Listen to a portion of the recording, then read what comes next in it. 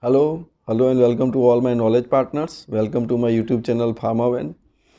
In my one of the previous video I talked about a simplification or how to perform a risk assessment in very simplified manner without indulging in much of the uses of tools, without getting fear of risk assessment as a process rather than as a helping tool. So in this video I will talk how to formally document or formally implement the risk assessment outcomes. So when you have performed your risk assessment process by simply asking the questions what can go wrong and what are my remediation plans, so then we have to formally document it.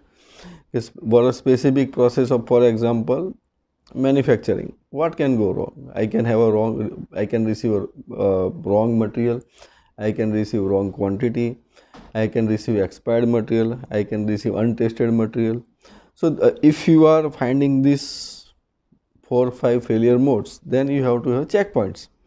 So what are the checkpoints? You have to check the correct product name, you have to check the expiry, you have to check the analytical test number, you have to check whether it is released by QC or not.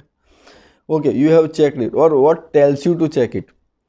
So person cannot remember what to check, so somewhere you have to formally make it a part of process where to check.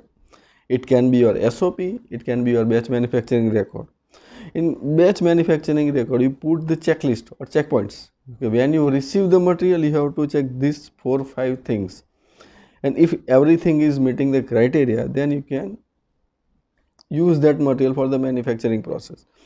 So this is the simplest way of doing a risk assessment and implementing the action plan out of the risk assessment.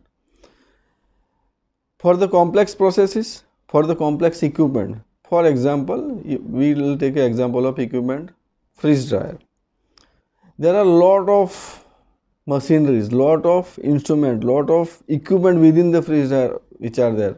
For example, it has a refrigeration system, it has a vacuum system, it has a circulation system, it has a lot of sensor, lot of valve. So how do you perform risk assessment for such a critical equipment? Let's talk. Take one equipment at a time, one subcomponent at a time. For example, vacuum pump. What happens if the vacuum pump fails? What you can do? We have a detection mechanism if the vacuum pump fails? Yes, we have detection mechanism for the vacuum pump. We have vacuum sensors.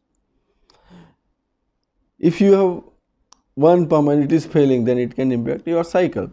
So how do you prevent that failure?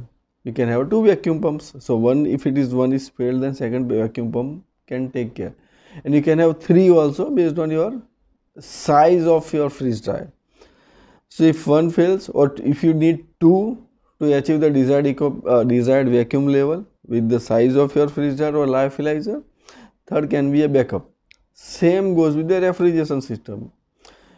To cool the system, you need refrigeration system or compressors. So you can have 2 or 3 compressors. So if one fails or 2 fails, the third one can take care of your cooling. So this is how we define fail-safe mechanism for our critical equipment. I will be making more videos, such videos about risk assessment process, how you can identify risk and how you can have a remediation plan for each risk identified. Thank you very much for watching my video, and if you like, you can subscribe to my channel PharMaven. Thank you.